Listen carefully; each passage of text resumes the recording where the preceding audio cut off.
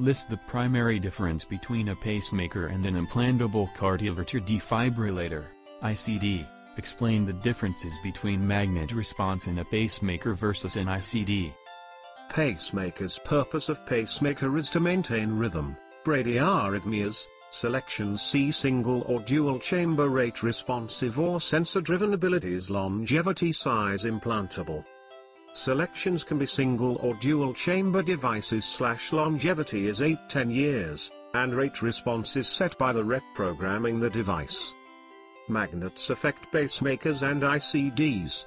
They go to their preset factory settings. Magnets. Application of a magnet affects all pacemakers and aicds. Pacemakers and aicds respond differently. There are many types of magnets, but donut is the most common. It deactivates the personal settings and goes to factory settings. Items that require precaution. Keep the following items at least 12 inches away: stereo speakers, slot machines, chainsaws, hedge clippers, arc welders, battery power tools, running M.